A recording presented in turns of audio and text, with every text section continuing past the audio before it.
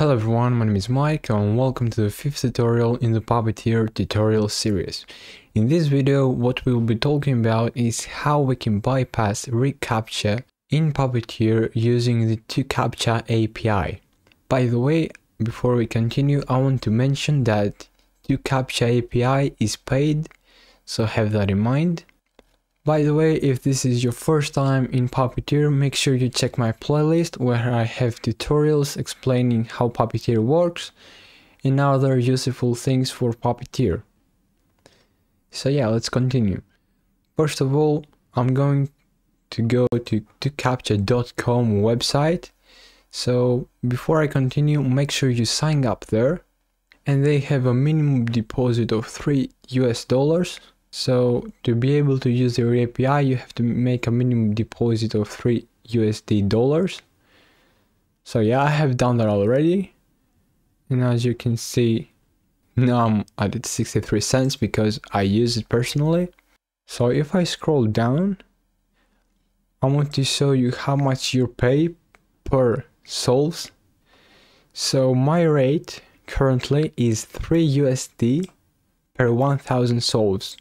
I haven't done 1000 solves, but for the ones I have done, it calculates that's my rate. So for every about $3, you get 1000 solves. So yeah, have that in mind. Now next, I'm going to show you the website we will be using this on. So Google provides you a demo. And what we will make the script to do is solve the CAPTCHA and just click submit, and that's it. So let's go on the plugin, the reCAPTCHA plugin for Puppeteer. And as you will see, it's really just easy to use. So first of all, we pass it the API we get from 2captcha, and you can find it right here. So API key, and next to that it should be your API key. So yeah, that's it. Now let's go back. So here the ID is the provider, and we are using 2captcha.com, and the token should be your own 2captcha API key. Now visual feedback is if you want to see the CAPTCHA, if it is solved or not.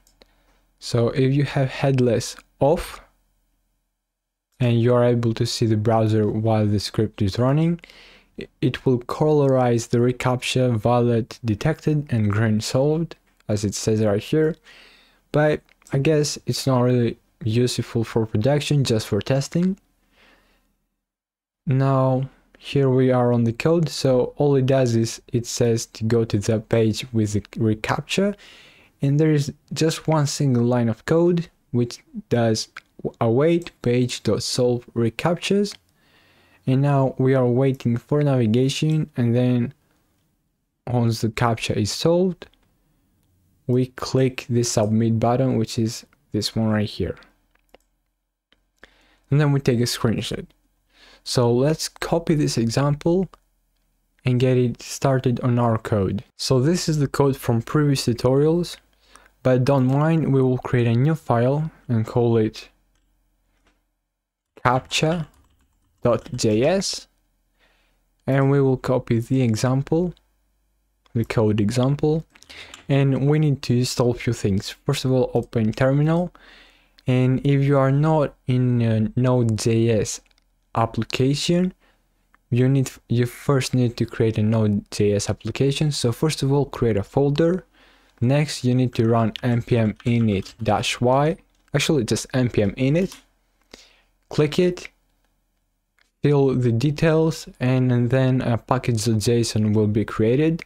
Then create the captcha.js file, and now follow along with me. So what we will do is npm-i,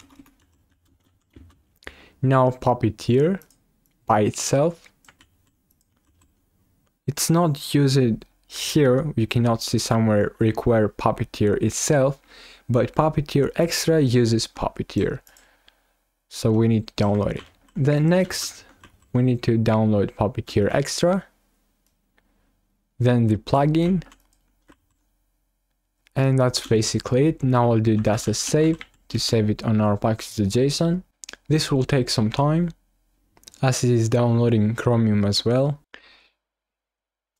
Now that the installation is finished, I'll go back to my 2captcha dashboard, copy the API key,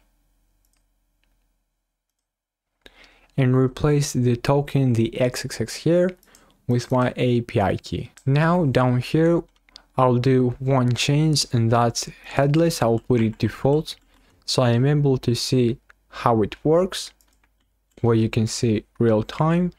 And also I'll remove screenshot because I don't need a screenshot since I'll be watching the script solving the reCAPTCHA myself. So let's comment it out. Let's comment it out and run nodejs.captcha.js. As you see, it's opening a window, and as you'll see, the reCAPTCHA got kind of grayed out, and that means the script is start to interact with it. It takes quite some time, so have that in mind. It will not solve it immediately. And there we go. Did you catch that? It solved it. You click submit and the page closed. But I don't want the page to close. I want to click submit and also see the success page. So let me rerun it. And you see it got grayed out. So that means the script is start to interact with it. And there we go. It got solved. And we got on the success page, verification success, hooray. So that's it. Now there is some other things I want to show you. In most websites, just by doing that, it will not work since they put reCAPTCHA, this box right here, in an iframe. So we need to tell Puppeteer to look its iframe and try to solve a reCAPTCHA if there is any. So let's go ahead and do that. If you scroll down here on troubleshooting, solving CAPTCHA in iframes, it gives us how we can do that. So I'll just copy that and replace this one right here with this one. So what that does is it grabs all the frames from the page, every child frames, and then for every frame it tries to solve the reCAPTCHAs. And something useful we can use is to get some result information from the solved reCAPTCHA. So I'll copy this one right here. And for example, if you want the script to act depending on those information, that could be useful. Or if you want to save those information. So there we go. Now let me console.log them. Actually, probably you only want the solved one. So what that will do is it will console.log if it was solved or not. And another useful tip that this plugin tells us to do is wait for a selector. And for example, a page will not load the reCAPTCHA immediately. So when you visit the page, the reCAPTCHA might not be there. So a useful thing to do is to wait for our iframe depending on the selector of it. And once it's visible, then try to solve it. Again, that can be used in the iframe as well. So what we can do before we look for the iframes, we can first wait for a specific one. We can give the selector of the iframe and then try to solve them. So that's mostly it.